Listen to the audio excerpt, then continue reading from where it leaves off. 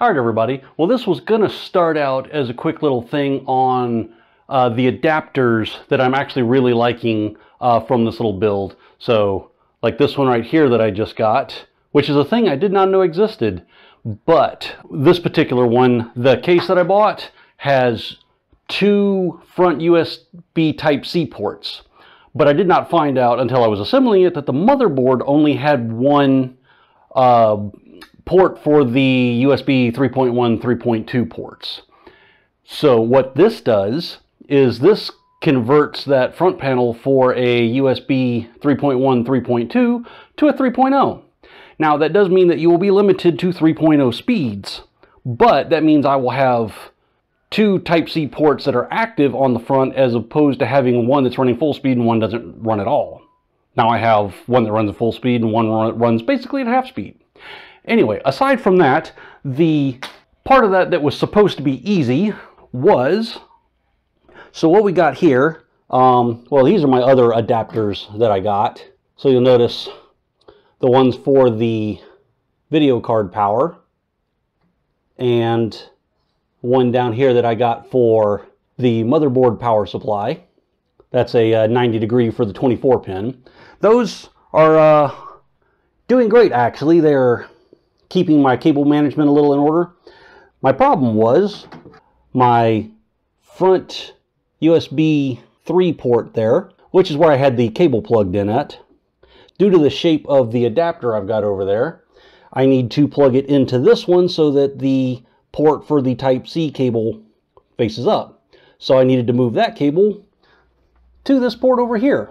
And I don't know if you can see it at the moment, but somehow or another, with a square hole that only goes in one way because it's got a key on it, I somehow managed to bend the pin.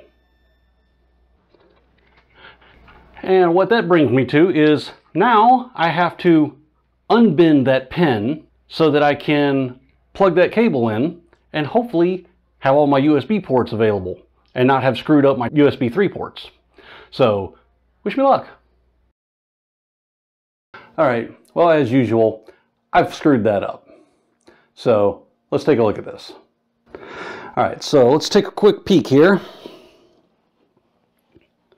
And if you can see the port right there, I have done exactly what I didn't want to do. I have managed to snap off the number 10 pin. And unfortunately I'm not bowling, so that's not a good thing. Now, at least according to the manual here, I believe it says that the number 10 pin there is NC. So I'm hoping that means there's no connection on that pin. I'm going to have to look that up. But at the moment, that's my only hope, that I haven't screwed that up beyond all recognition. Here's hoping for me. Alright, so I have gotten the broken pin out and I've redone my cables. A little bit of research says that if the pin says it's NC, it should be not connected, so it should not be a problem. So I've got the machine logged in, I've got a USB drive, and I've got a regular USB Type A to Type C converter. So, which way does that go? That goes that way. First off, let's test my USB-C ports.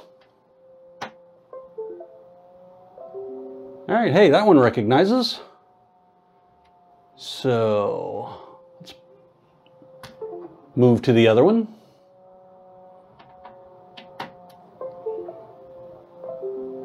Alright, that one shows up.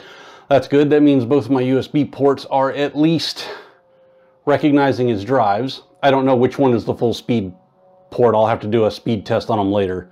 Now, let's see if my USB 3 ports here work or if I have screwed myself. Hey!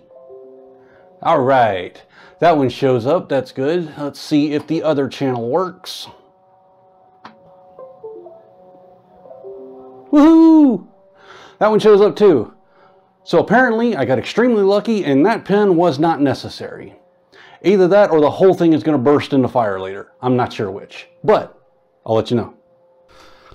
Greetings everybody. This is going to be the end of this video, but it is midnight local time on the 25th, or I guess technically now it's the 26th, early morning. And I just wanted y'all to see what is on my screen right now. So hopefully this is focusing in correctly, but that is an order for a Ryzen 9 3950X. Oh yes, the new PC is going to be a beast. Anyway, I will wish y'all a good night, because I'm going to go to bed and get some sleep. See y'all next time.